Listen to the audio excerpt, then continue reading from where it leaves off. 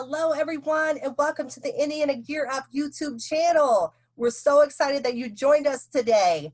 As Indiana Gear Up works to build capacity and resources and to be of support to our schools, teachers, parents, students, and community partners, we first want to let you know of ways in which we can connect. As you're joining us today on our YouTube channel at Indiana Gear Up, please subscribe to our page, share with your friends, family, any community members that may be interested in learning more about the resources or projects that we're working on throughout the remainder of the year into the summer professional development that we have, as well as preparing for next year. You can find us on social media platforms such as Facebook at Indiana Gear Up, Twitter at Indiana Gear Up, as well as Instagram at Indiana Gear Up. Also, you can reach out to us via email, indianagearup@purdue.edu. We have staff members behind the scenes who are readily available to answer any questions that you may have.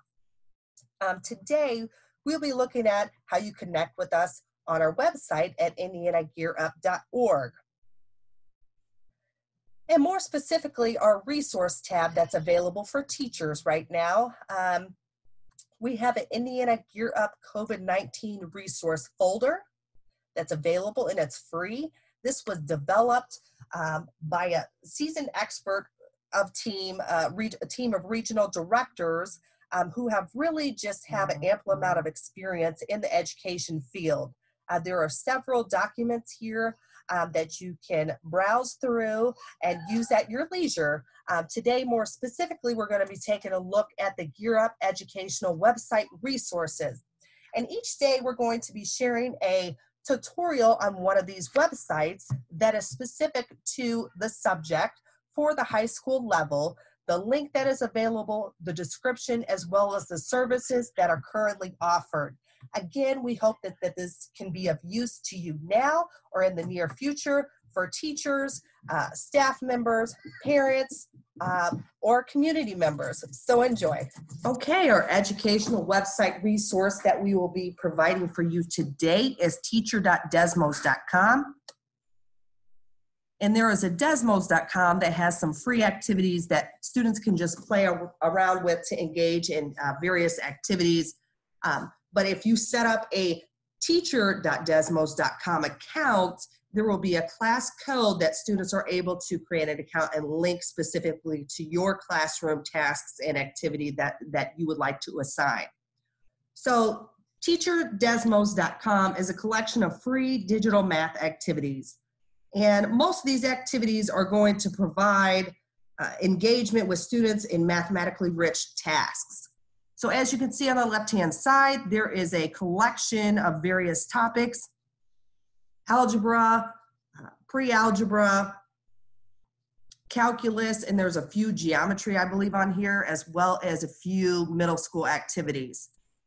So as you have a topic or a standard that you're thinking about teaching, if you just want to go into the search bar and specifically type in the standard or task that you think would align to that curriculum that you are focusing on for the week, there are some really great activities in here. So if we just go back to the home page, we're going to take a look at one of these, and we'll start with linear systems because that's one of my favorite topics, especially at the lower high school level, because a lot of students do not understand how there can be a solution to two systems of linear equations. So that's one of my favorite topics, and it really has a great prior knowledge engagement in the actual activity. So we'll go ahead and select solutions of systems of linear equations. As you enter here, you can see create the class code. The students simply enter the class code and it will automatically link to the assignment that you have provided and collect the data from how they do. So as we take a look at those linear systems, it says that there are actually 8 activities. Here's what the student preview is going to look like. So what's really nice about some of the problems that the students will see on their screen is engaging some of the prior knowledge that is needed for them to understand this overall concept of systems of equations and solutions of linear equations. So as you can see, putting a point on the line, type a ordered pair and put it on the line as you look here, you have 0, 9 as a potential solution. Once they share with class, there will be 3 other responses that show up. Sample responses there, as well as the teacher is able to indicate which one or include anyone that is incorrect and kind of monitor that. As you move on to the second one, find a solution of the equation by finding an order pair. So here, again, some of the prerequisite language using substitution. So if you plug in 0 or substitute 0 for x, y would equal 2. So the ordered pair would be 0, 2. Some of these will be great just for an example to walk through the students and various entry points for understanding different types of problems within equations or linear equations. So looking here, would the point fit? So here we see the coordinate 0, 2. We just noted if we plug in 0 for x, y would equal 2. So is that order pair correct? And how do you know? Yes, it is. And then they would explain. This is a great extension for extended responses, for example, in typing out using substitution. X equals 0, 0 plus 2 equals 2. So y would equal 2. The order pair would be 0, 2, for example, as explanation of their thinking. As we move on, what does the solution mean? If we say 2, 5, they need to be able to identify x equals 2 and y equals 5. So if I plug that in, if I substitute 2 for x, 2 times 2 is 4, 4 plus 3 is 7. So with 2, when I plug in 2, did I get 7? No. So how could you check the claim? Again, using substitution. So they would explain that. And what's nice about this is you see the posts really analyzing the explanations and presenting them to the class for which one makes the most sense, which one gives the most thorough explanation in detail. This is an awesome way for students to develop a deeper understanding. As you build upon each one of these skills, they are now looking at 2 separate lines. And does the order pair of a solution to the linear equation describe both of these lines? So -4, 1. Is there an ordered pair that describes both?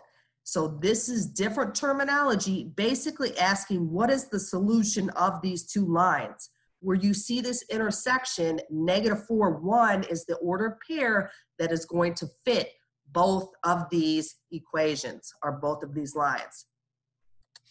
Okay, now you're explaining why. Why does -4, 1 fit both of the lines? Because it's where it intersects. That's where the solution, that is where both of these lines meet. As you move on, again, 2 equations, taking a look at 1, substitution, plugging in y equals x plus 1 on this side, or substitution, or you can use elimination. So eliminating the x's gives you y equals 6. So looking at these 2 equations, what is happening? Okay, graphing of the systems. Now looking at the solution, again, the ordered pair, does it fit in y? As you can see, these are going to continue to build upon each other, get a little more complex, help them understand at a deeper level systems of equation and this topic. It gives you various representations, parallel lines. This is not going to have a solution. Infinite solutions, for example, is the extension that's going to get into your next topic in standard. So as you take a look at these, again, this is an awesome reference for students to build upon prior knowledge and really get into deeper thinking and understanding of a concept as these problems and activities build upon each other. So this is an awesome website. I would really encourage all teachers to utilize this within their classroom, even if it's, once a week. It's a great opportunity for kids to engage. So teacherdesmos.com. Hope you enjoyed our web resource for today. Thank you for joining us, and we'll see you soon.